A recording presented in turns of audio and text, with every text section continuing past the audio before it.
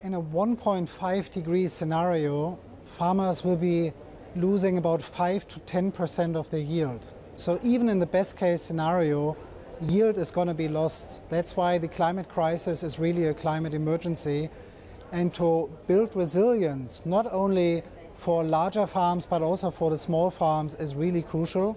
So focus on climate resilience in agriculture is one of the key things we need to discuss here.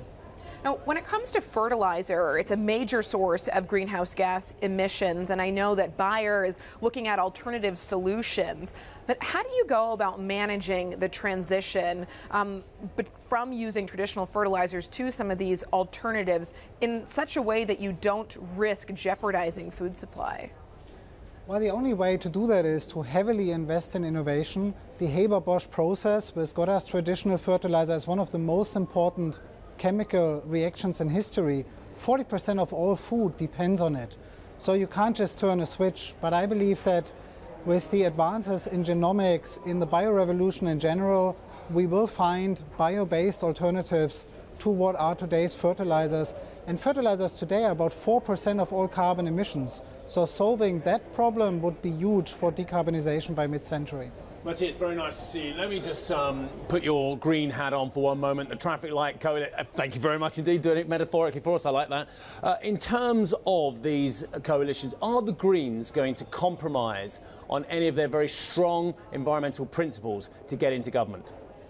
Absolutely. So what you will see when a government is built, that everybody has to give. The good news in Germany is that the Supreme Court has basically create very clear guardrails for what climate action should look like. So I don't believe that any of the coalition parties will have to compromise too much. But generally speaking, we can expect from a German government that there will be compromises across the three parties. Yeah, and look, I look at German energy and I'm fascinated by it. I find it one of the most contradictory and fascinating energy mixes in any country, and let alone the powerhouse of Europe. When you look at the gas dependency on Russia that Nord Stream 2, which is such a key principle, by the way, of the Greens, has been for a long time. You look at the coal situation, which, OK, it's improving. No one's going to deny that. But it's still about a quarter of German electricity produced by coal, one of the dirtiest fuels on the planet. Germany's got a real resource problem and still dominated by hydrocarbons. Well, it is. I mean, the good news is that Germany at one point led the way in introducing renewables, which are today the cheapest energy source.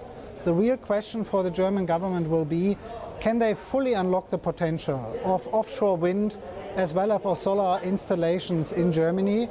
And that's also where the Greens have to give, because the side that is more in favor of natural conservation often also is against installation of wind capacity. And in my book, there will be a lot of green electricity replacing most of the hydrocarbons, but it's a really steep climb for Germany.